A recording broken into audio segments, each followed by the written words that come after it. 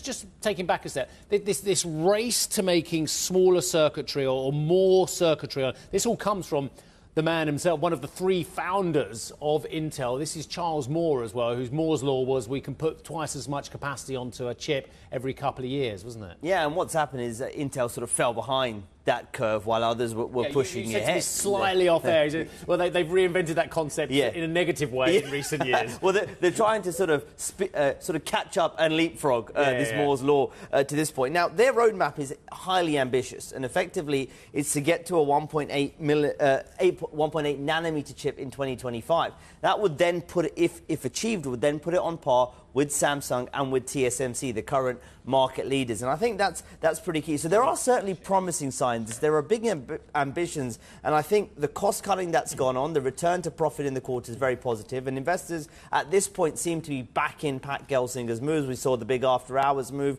up around 7%.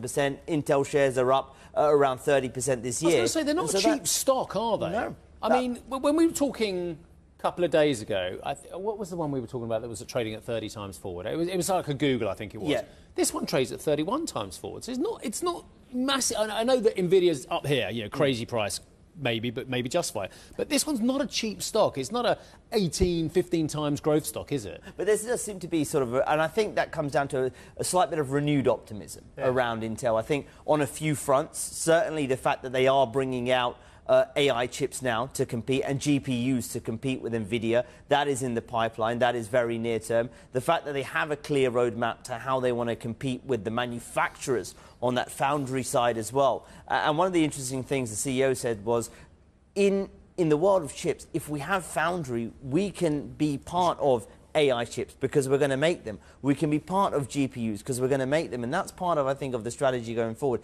Key here, and it always has been, is execution.